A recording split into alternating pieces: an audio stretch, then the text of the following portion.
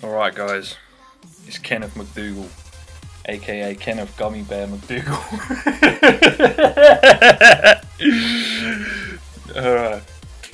Alright, I'm back with another video. FIFA 17 this time. Fuck Outlast 2. Alright. Basically, what we're going to talk about today is how to get better at FIFA. Right. I think that's the majority of people, that's what they want to know, right? So, I've got 4 things that I want to mention. Number 1, alright, you first gotta know the way that you want to play. So, possession, counter-attack, or a mixture of the two. This way, you won't get lost in the game not knowing what to do. Like, for example, for me, I always play possession, so I know this is the style that works well for me, and I'll be able to create chances this way. And yeah, that's just the first point. Know the style you want to play so you won't get mixed up. Number 2, do not rely too much on custom tactics. Alright, so I made some custom tactics videos and people are saying, oh, it's not working for me, blah blah blah. But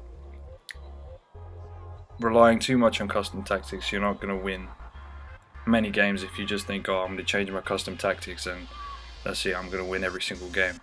That's not the way it works. You first have to improve at the game. Custom tactics won't make you a better player. Right. Number 3. Practice offline. That's probably the biggest tip. Play manager or career mode offline.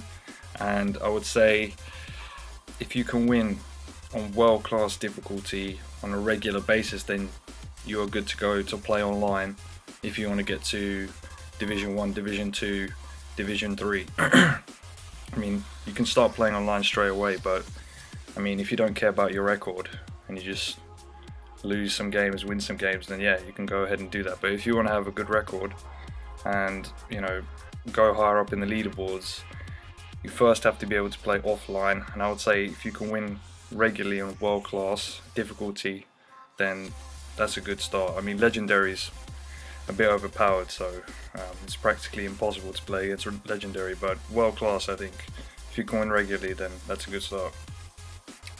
Number 4, watch more football. If you watch more football, you see the movements that the players make, you can recreate that in the game. I know that's helped me a lot. I made a skill video, my last video, FIFA video, and I saw that in an actual match.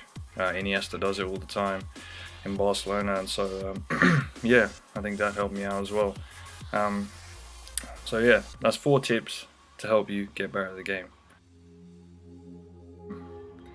If you enjoyed the video, click like and subscribe. I'll see you next time.